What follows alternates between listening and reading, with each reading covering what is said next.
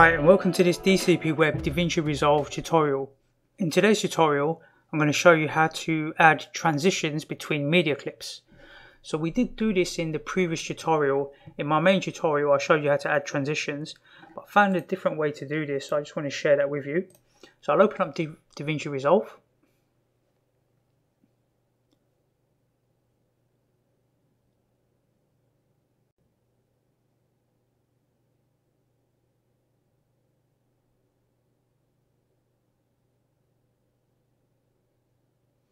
And this is the project we worked on last time.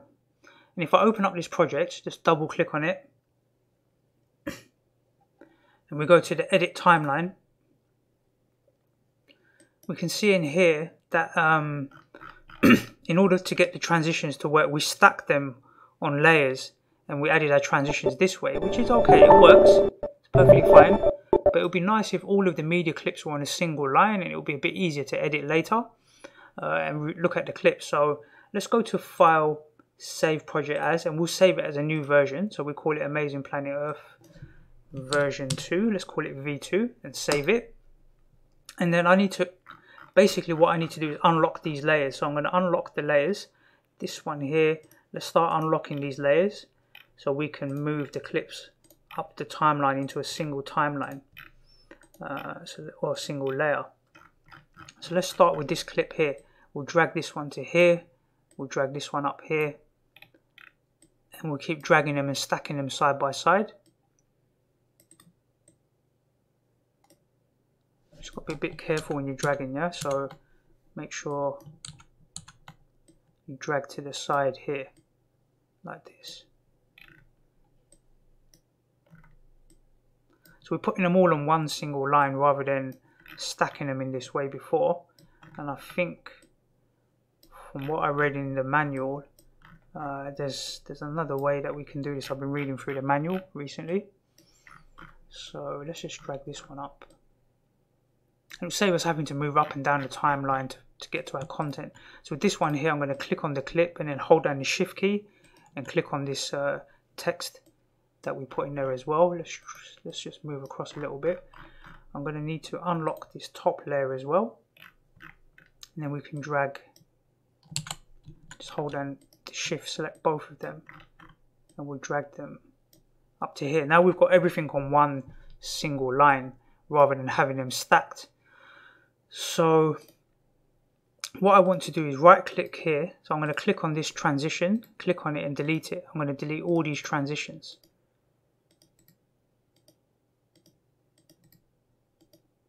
All these end ones, I want to delete them, and we'll add them in a different way. You see, we can get this to work.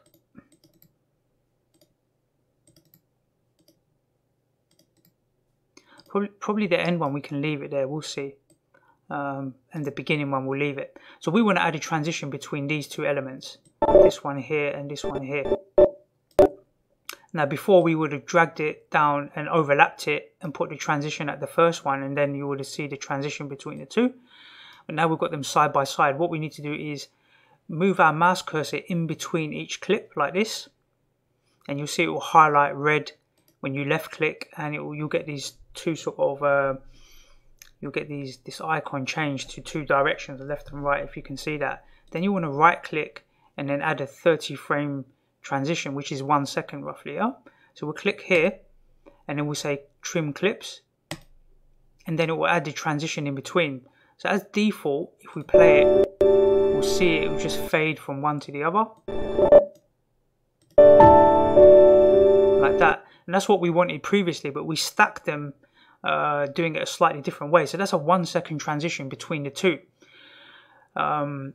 So we can drag other fades now. So we can look at something like, you know, let's do something a bit crazy here. Let's do this barn door one. So we drag that onto the transition here at this position, and then we'll play it, and we'll see this different type of transition like that. Oh, I don't really like that, to be honest. I'm just going to stick with like the basic transition. I want to try and keep all the transitions consistent, so you can do like a blur dissolve or just a smooth cut. Let's see what smooth cut looks like.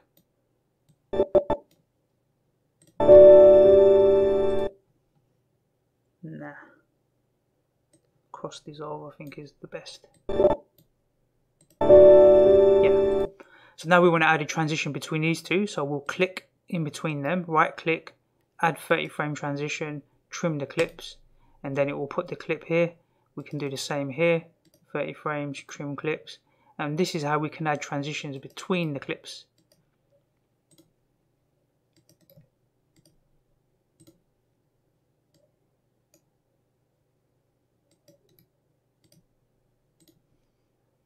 I'm just going to do that on all of these. All I'm doing is right clicking in between, add 30 frame, and that's it, we're done. Now we've got everything on one single timeline rather than having them stacked like before. That's how I've read it in the documentation. So we can then drag our cross dissolve here, we can drag it here as well, because I like to keep the transitions consistent. Maybe, yeah, cross dissolve here.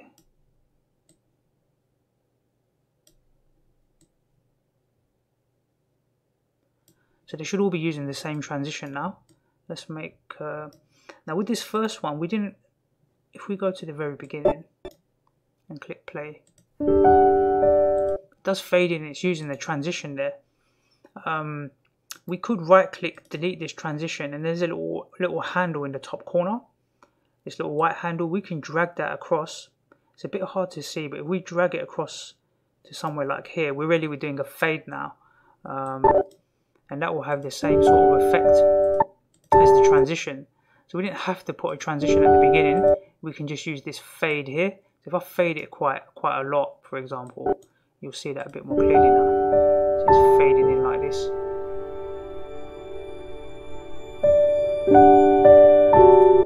Maybe we'll leave it like quite a long fade, something like this. So that's how we're adding our transitions now. Now it's all on one timeline. We don't have all these 9 or 10 different timelines. That was probably not the best way to do it. This is probably a much better way to do it, don't you think? It's all nice and compact and simple. So in theory, we can right click. On this video 9, this timeline or this layer here, and just delete the track or delete this track. We'll delete number 8, 7. We can delete all of these. We don't need any of them now. Delete video 1 at the bottom. We don't need this one either. We can right click. Now we just have our audio and our video stacked on top, and we can see it quite clear. Now really we need to drag this audio a bit further down so we can sync it up with the video here, so it's in the same length. So we click play. One thing I did notice, right, is when I deleted those layers and I click play with the audio, I don't seem to hear any audio anymore for some reason. I don't know why that is. Let's click play. Can you see there's no audio playing now? It is there. So if we just go to file, save project, so it's called version 2 now, Earth, close it, and then reopen it. That was the only way I could really fix that. Someone else can tell me, maybe, if you know. Hopefully someone knows why that is. So if you know, let me know. But it seemed to work okay after I save it, close it, and reopen it. It seems the audio seems fine afterwards. So we'll try that now.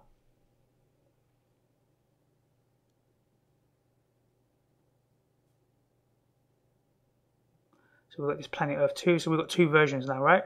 One with stacked timeline and one with just a single timeline or single video layer with all the transitions inside. So let's double click and open this version 2. And in theory, when we play now, we should hear the audio. Now we can hear the audio. So I'm not sure why when we delete the layers, we have to save it, close it, and reopen it. Maybe there's some sync button on this software somewhere to resync it all. I don't know. But here we go. It's all good. So in the next tutorial, I'm going to go and read up some of the manual and find out how we can fade out this audio correctly. This is not, it doesn't seem like this is done right. So I'm going to go and do some research and reading up how we can fade the audio at the end and maybe fade it in at the beginning. Let me try and figure out how that's done. It might be just as simple as dragging here, to be honest. Let's try that. Let's actually, I think that's all it is, to be honest. Let's right click here, delete this transition, and I think it is as simple as that, to be honest. It seems like it, so let's try that. Let's go back to the beginning of our time. Well, let's play it from here. Let's see if it fades out. Let's fade it out from like here. Let's play that.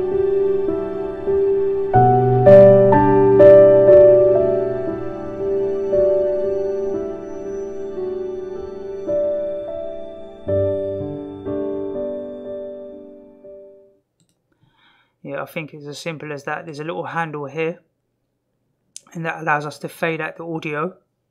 And we can increase and decrease the volume here using this tool. But to fade the audio, all we need to do is just drag this handle, I believe. That's it. And that will fade out the audio. So we can fade it from here. In theory, at the beginning, if we fade it quite a lot, we might be able to hear it a bit better, the fade.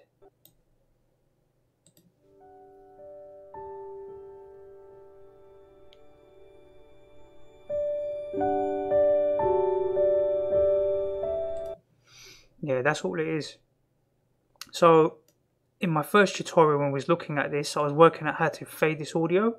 Well, fade it out, not really fade it in, but now I'm going to fade it in here just by grabbing this little white handle from this top left hand corner, drag it across. That will fade in the audio, and then we can do the same on the other end to fade it out. And I'm just fading it out basically on the duration of this clip here.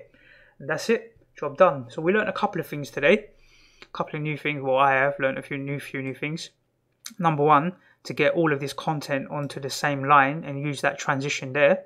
So remember, you have to right click and then you have to set the 30 seconds, and then it will cut the clip and put the transition duration in. Then you can drag and drop any of your transitions from here. Go and experiment with these. Some of these are quite nice. These different transitions, you can play around with them. There's quite a lot here, right, to experiment with. And that's how we're going to fade out the audio. So really the last thing I'll probably do is click delivery. And then in theory, let's just call it, what do we call this? Amazing Planet Earth. Let's call it V2. We can probably copy this. And let's cancel this. We want to save it as a MP4. We'll browse it here. We'll save it in here as version 2. And then we can add it to the queue, and then we can render it out. And this won't take long, just take a few seconds.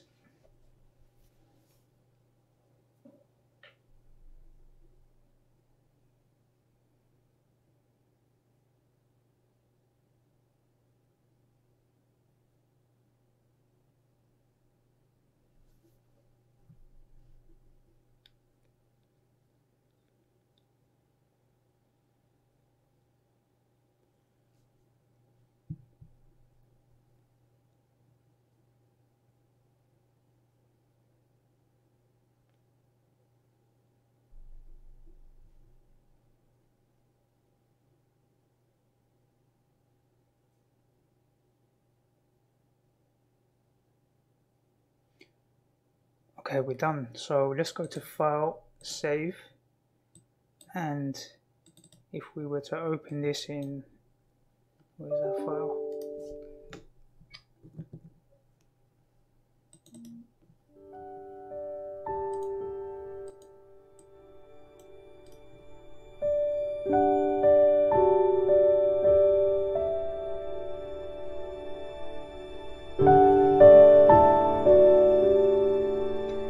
So the transitions are all working, and we can hear the audio fading in and fading out. So we learned a couple of new things. Well, we've definitely learned a few new things today. So we can get all the videos on a single timeline or the single video track, and then put the transitions in between them, so we don't have to stack them no more. You can stack them in that way if you want, or you can have them all on the same time on the same video line. I prefer to have it all on the same line because then it's a bit easier to edit afterwards, right, and to see what's going on. So I've learned something new today. Hopefully this information will help you to build better video edits, and pretty much both tutorials works the same way, but I think this one is a bit better in terms of getting those transitions to work. And we also learned how to fade in and out audio. Okay, I hope you find this tutorial useful. I look forward to seeing you on the next DCP Web tutorial.